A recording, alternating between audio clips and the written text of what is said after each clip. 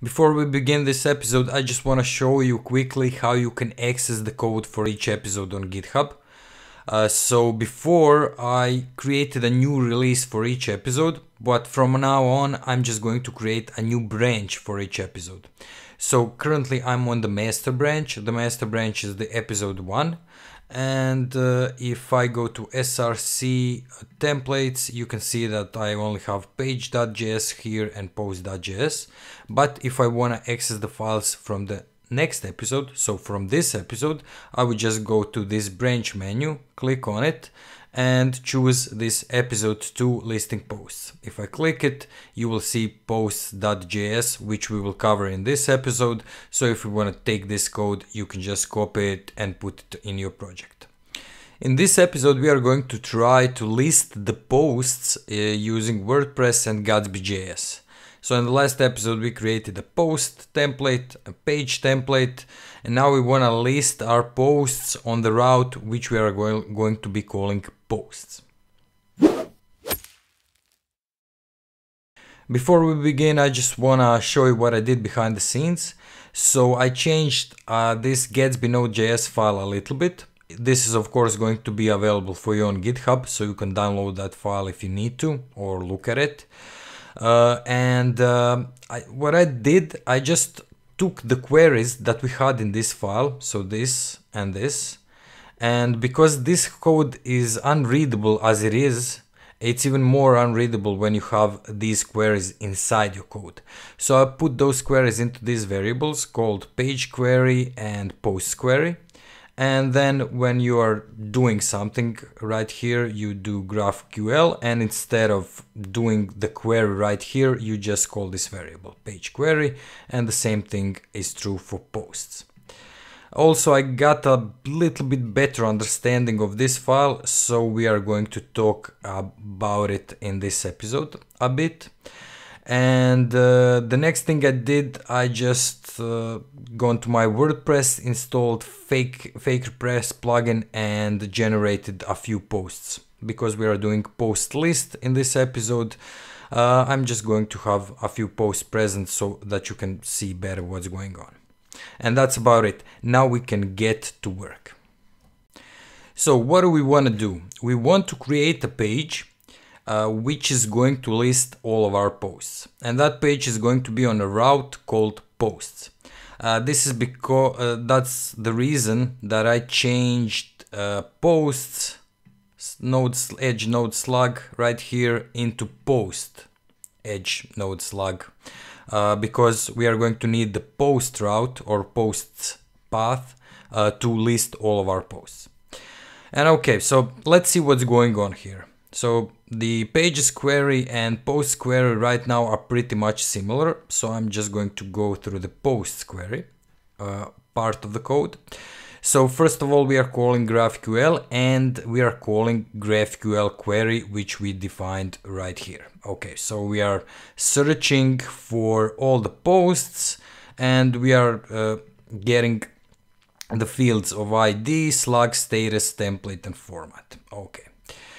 The next thing we are doing, so this is in a JavaScript promise. So we are creating a promise right here, and we are saying then, so do the query. And once you did that query, you should get a result for that query. Now, if you got the errors in it, then please console log out those errors and reject. So I don't know exactly what reject means, but it's probably going to reject something. And then you define a post template. So in our case, this is post template, the path is src templates post. So I'm just going to copy out this line, paste it right here, and I'm going to call this one posts template. So we are going to be needing another template for displaying our posts. So this one is going to be src templates posts.js, not post. So the next thing that is going on right here is we are actually going into a for each loop or each loop, and we are getting all the data that we got from our query right here. So result, so we are getting the result. Of course, this is going to break if we get an error. So if we don't get an error, we get a result with the data, and in that data we have this allowed all WordPress posts dot edges, and then we just define this variable as an edge, and we iterate through all the posts, and then we create the pages. So we create the page for each post, and that page is going to have a path, component, context, and so on. We need this context because we want to access the posts via ID, which we are not going to be needing for the post pages, but you will see. So what should we do right now? So we defined the template in which we are going to show our posts. Next thing, we need to create a page for that template. So I'm just actually going to copy this, paste it right here, and just do create page. So let's put a comment right here, create posts. Okay, so create page, and the path is going to be just posts. So this is going to be our path. We are going to use component slash posts template. So posts template right here. And it's going to take us to posts.js. And then we don't need context because we are not accessing each individual post by ID. We just want to list all the posts. And that's it for Gatsby node.js file. We just save it. Next thing, you guessed it, we need to create posts.js file. So let's create post.js file.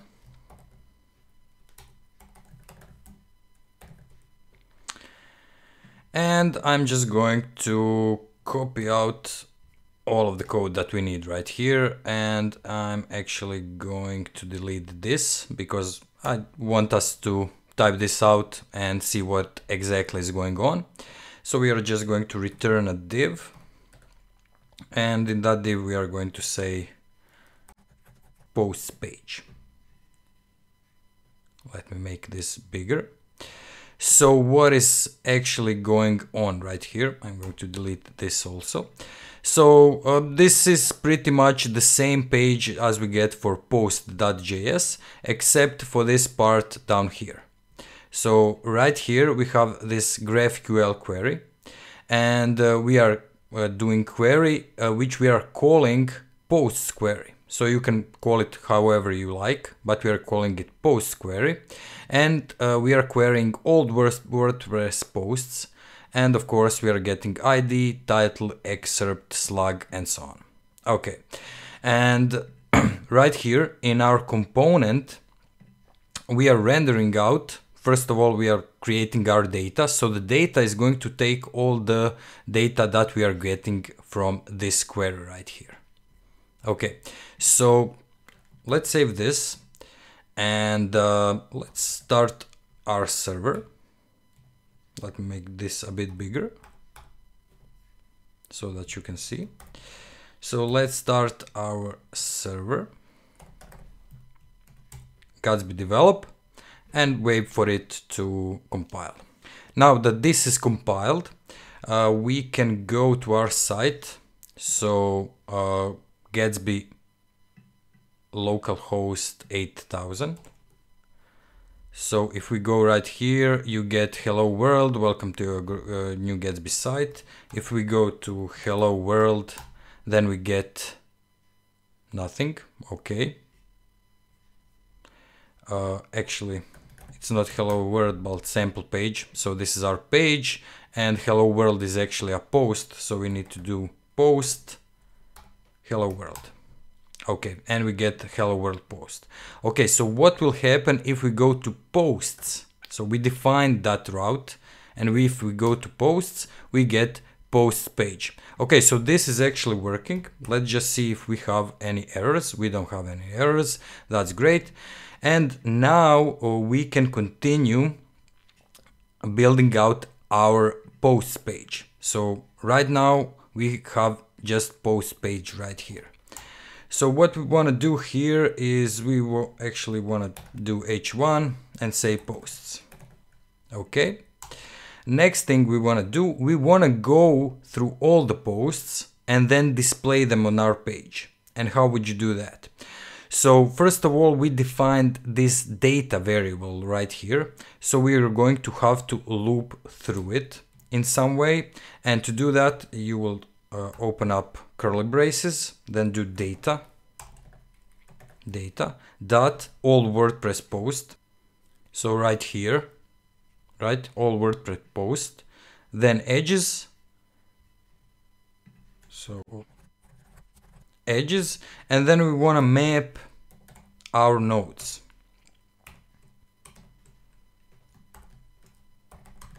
So node,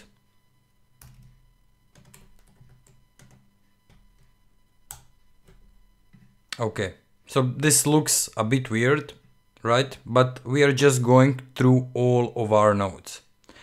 And to see if this works, what we can do is we can just do something like, first of all, I just want to mention this because I had trouble with it. You have to define a root element right here also. So we need to have one more div right here.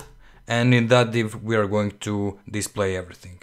So let's say we want to put it in h3 tags and we want to call node title. So the title of our posts, node title, save it, go to our page, and as you can see, we get all the node titles. But also, you can see right here that we get a warning. Let me make it bigger. So we get a warning, each child in array or iterator should have a unique key prop, and so on.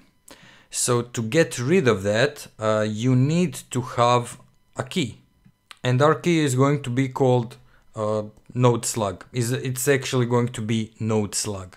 So we define a key equals to node slug, right? So if we save this, go to our page right now, refresh it, now we are not getting any errors. And if we check all of our posts, so you can see that that key is not actually present right here. This is something that React needs, obviously. So we are just getting div. But let's say we want to have class name right here so that we could target this with CSS. So I'm just going to add a class name. So in React, because this is not actual HTML, this is JSX HTML or whatever they call it. So instead of class, you write class name. Class name is equal to post. So it's going to be post. Save this. Go right here. And as you can see now, our div has a class of post.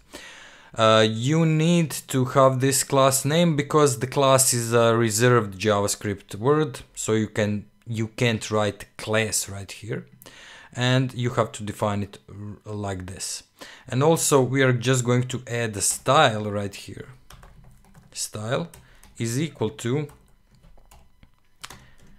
now I want to have margin bottom of 50 pixels, but since this is JavaScript, you will not write it like this, right? Like you would in normal CSS, but you would actually write it like this, margin bottom. And PHP Storm is even auto-completing this. So margin bottom is going to be 50 pixels. If you wanted to maybe make it 50 ems, then you would just do plus and m, and that would work. So as you can see, we have a big margin right here because the margin bottom is 50 em, but we want to make it 50 pixels, and this is going to default to that. So now it looks like this, and as you can see, we have margin bottom of 50 pixels. Okay. So the next thing we want to do is we want to link this title to our actual post, so that when we click on the title, that we go to that post. So you may think that we would use an A tag right here, actually right here, and just create a link, but we won't. We will actually use a component that we actually imported from Gatsby, and it's called Gatsby link. So this Gatsby link comes with Gatsby out of the box.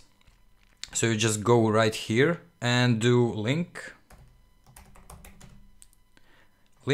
to equals, and then now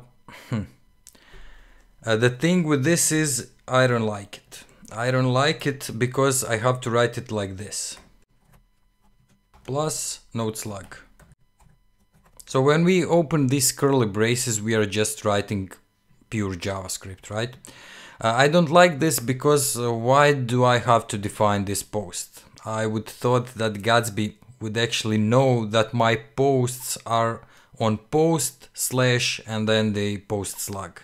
But it seems to me that Gatsby doesn't know that, so I have to make it this way. Or I just don't know Gatsby enough, so I don't I don't know what's going on. So let me just close out that link, and now we have a link to our post. Okay, so this actually will work. So if I save this, go right here, as you can see, we now have links to all of our posts. And if I click on Hello World, I get to the Hello World post. If I click right here, I get to this post, and so on. So as you can see, this actually is working all right. Okay, so the next thing I'm going to do, I'm just going to put out an excerpt, because all of our posts have excerpts. And to do that, we are just going to do div, and I'm going to give it a class name of post content. Okay, and the next thing I will do in that div is I'm going to set this dangerously set inner HTML. So like this, and HTML is going to be node.excerpt. Okay, so one of the viewers watched the previous episode. As I said, I didn't exactly know what this does, but now I know. So dangerously set inner HTML actually means, and you would use it when outputting some HTML code. So our excerpts are going to have p tags in them. So if you do something like, okay, so you will see, I will just save this, go to my page, you see that everything is actually working all right. But if we didn't write it like this, so dangerously set inner HTML, and we just did something like node excerpt and save it, now look what happens. So you see this node excerpt right here, but we have also this p tags. So we of course don't want that. And as you can see, you have this p link more and so on.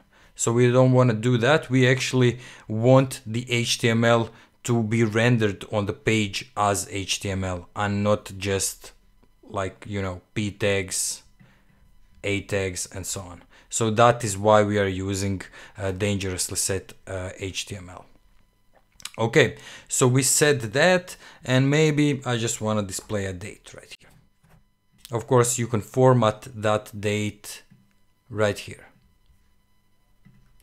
Save this, and now we have a date of March 10, 2018, and so on. So this is our posts page. We created it on the posts route, and if we click on any of these, we go to the actual post. Okay, so this is it for this video. Remember, everything we did here will be available for you on GitHub. The link will be in the description below.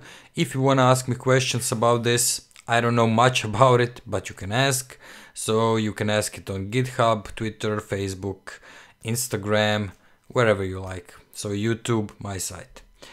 If you like this video, please give it a thumbs up, and if you like this channel, maybe subscribe to it. Also, if you want to send some money my way, you can use a Patreon page for that. Thank you guys for watching, and I will see you in the next episode.